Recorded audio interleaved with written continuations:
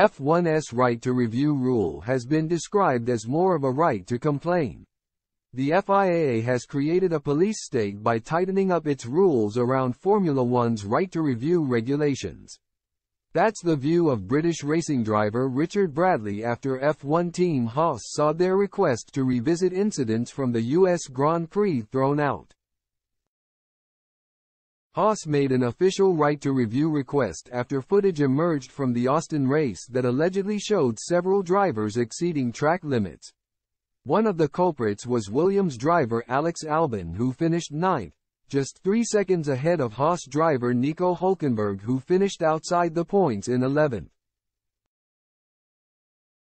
Had Albon been slapped with another 5-second penalty following a fresh review, the 27-year-old would have been bumped down to 11th position, earning Haas a point in Texas. Haas submitted their request within the required 14 days, but it was rejected by the FIA, who said that although the evidence against Albon was significant, it had already been available to the stewards during the Grand Prix and as such was not new evidence. Not only was the request thrown out, but the FIA have now changed the right to review rules. Instead of a 14-day window to submit a request, teams now only have 4 days or 96 hours to do so. A fee will also be introduced. Speaking about the situation on the latest episode of the On Track GP podcast, former Le Mans winner Bradley said, "I'm not a fan at all. This feels extremely, I don't know, it feels a bit like, dare I say, it's like being in a police state.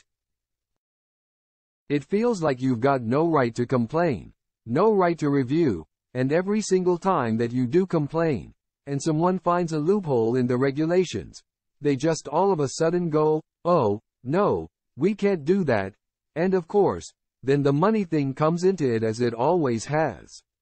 In fairness, the money thing is not too bad, I kind of agree with that. Because in a normal way, it goes with the protests. Because you're going to waste everybody's time potentially is that you have to pay an extortionate fee. But if you win your protest, then you get that feedback. I really don't like this, it leaves a very sour taste. It's been run by them, and you can't complain against what they decide, and that's it effectively. So I hope that it doesn't get implemented. And there's somebody within the sport who is a bit more outspoken about this. Because if this comes down to categories outside of F1, where we don't have as big an influence over the FIA, then I'm really uncomfortable with it.